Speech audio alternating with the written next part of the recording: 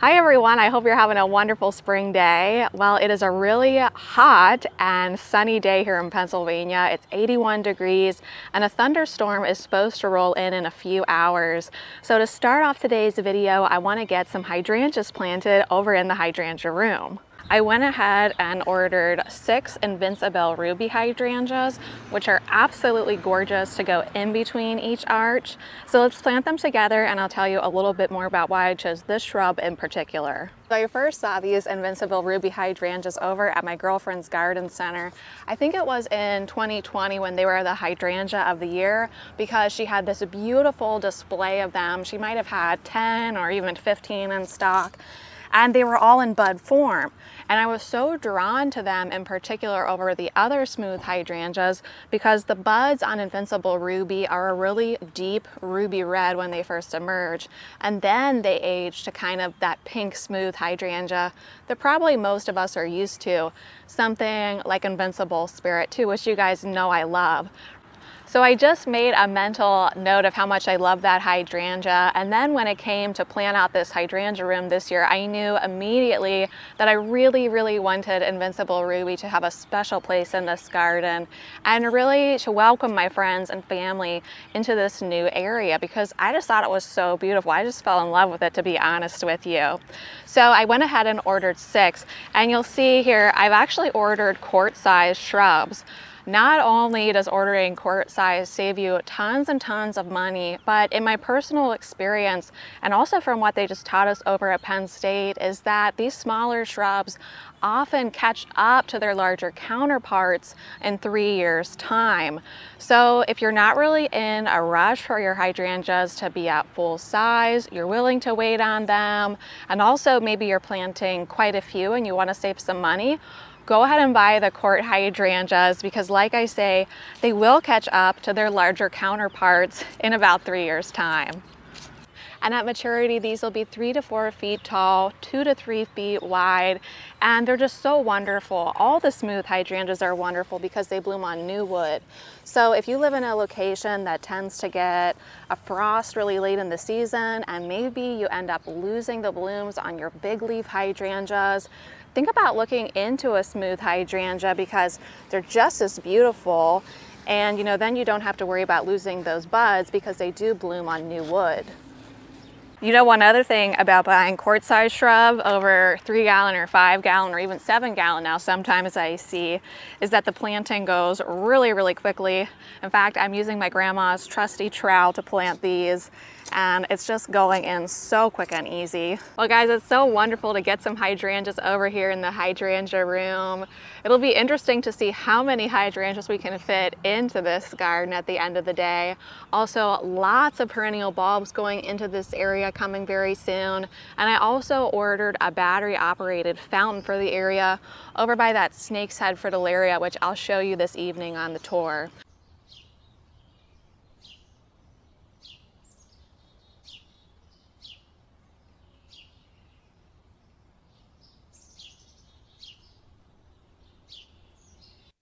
So now let's go ahead and grab this tray of Snapdragon cuttings, and I'll take one out for you and show you what the root system looks like.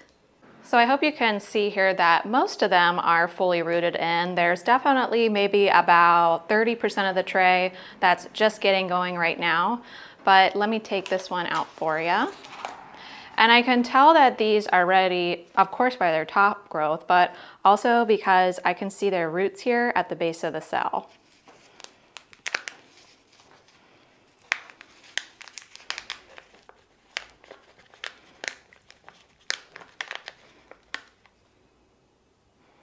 And look at that. Isn't that a thing of beauty? And this whole tray cost us absolutely no money at all except just the potting soil. So these are ready to be hardened off. I'm not going to start that until probably 2 days from now, only because our weather is so erratic currently. But if the weather was stable, I would be hardening these ones off at this point. So guys, I really hope it helps to see these beautiful Snapdragon cuttings and to see them fully rooted in their cells. And once they're out in the garden and blooming, I'll make sure to show you them again so that you can really see this process from start to finish, from cutting to bloom. Here's a look at some other things currently under my lighting system. I have some dahlias for cutting. I have the mahogany splendor hibiscus, the bitter melon, and the dahlias back there.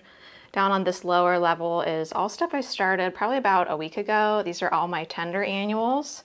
So we have celosia here. Then we have cosmos, zinnias, and finally gomphrena. And here, taking over my kitchen window seal, is the cup and saucer vine. And hopefully we'll be able to get that out in about a week and a half. Well, I got my Easter egg bread all done. I make one of these every year. And I think we'll head outside now to look at what's blooming in the garden before the storm comes. So here's what the main entrance is looking like this time of year. You can see I haven't really mulched yet, and I've even regrassed the pathway here. So we're kind of still in work mode, but let's take a look at what's blooming and what's looking beautiful. So right here in the entrance, the serviceberry is in bloom. My husband has the fountain fixed and running behind that, and down below I just have some nice violas and lots of alliums and tulips yet to bloom. Now if we make our way down from this serviceberry tree and through the way of the fountain, we'll see some beautiful exotic emperor tulips, which are my personal favorite tulips of all time. A beautiful white and green tulip with a yellow center, a yellow that almost glows when you look at it. And these return fairly reliably for me each year. Right behind me there and on the right side of the entrance to the garden, I have a drift of Pueblo daffodils, which is quickly becoming my all-time favorite daffodil. Here's one that's just opened up, and you can see it's more of a soft buttery yellow.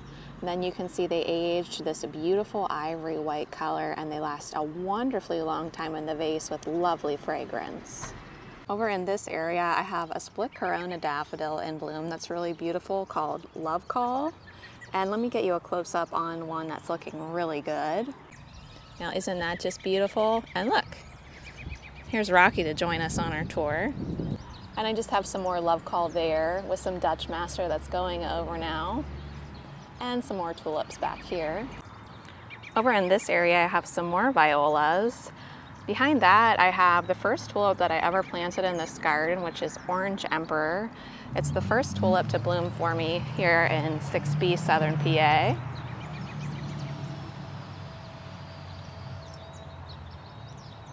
And directly opposite from those tulips, we have this Candy Tuft.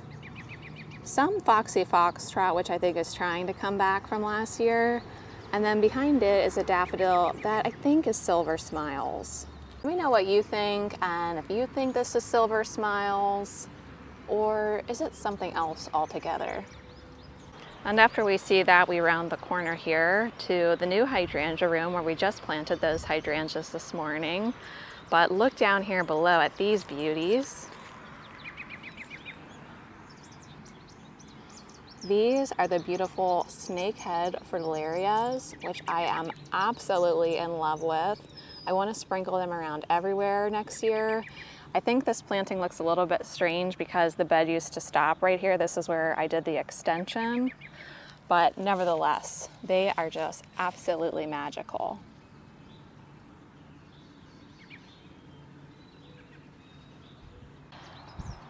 Now this is the area that I didn't want to miss in case the storm turns out to be really bad.